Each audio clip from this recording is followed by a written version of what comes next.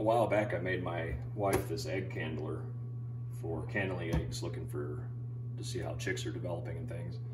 And she's had a lot of questions on how it was made, so I just figured I'd do a quick video on what I did to build this thing. The aluminum top, it's kind of a press fit. It's basically a machined chunk of aluminum. It was one just large piece, and it's been machined to fit together.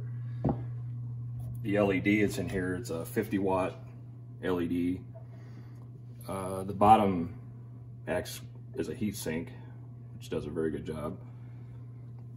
And I put some rubber feet on it. It's just a basic electrical box. And the driver, it's just a LED driver. And I believe I bought it all off eBay for probably 10 bucks. It wasn't that much.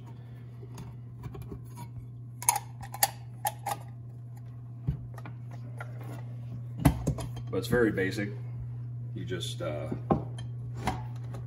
took a computer cord, ran a switch to it. Okay, and the light this put out is extremely bright. It'll definitely put your eyes out. It was so bright that I had to paint the inside of this black because the reflection it would come through the top and it'd blind you, especially when you're in the dark trying to candle eggs. But I can grab an egg, and we got some in the incubator right now. Kind of give you an idea of how it works. All right, these eggs have just started out in the incubator, so you can't really see any movement. But you can see the mass in there.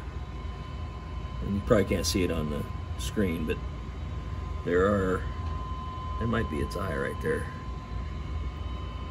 These are dark eggs. There's a little bit of movement in there. But you can see veins and stuff. And turn it this way so they can see. Oh, you can't see it? Okay. So say that again. Looks like right here, looks like that might be his eye. And you can see some veins.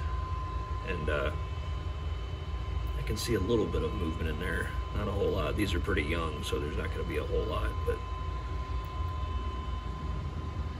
in the past, we tried using just a regular light bulb in a box with a hole, and it just was, with these dark eggs, it was very difficult.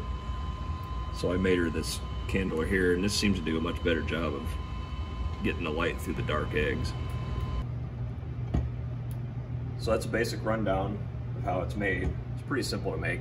I used pretty much parts that I had on hand. So if you wanted to build one of these, it'd be pretty simple. You just have to come up with whatever parts you can find to do it with, but it works really well compared to using a light bulb. So there it is.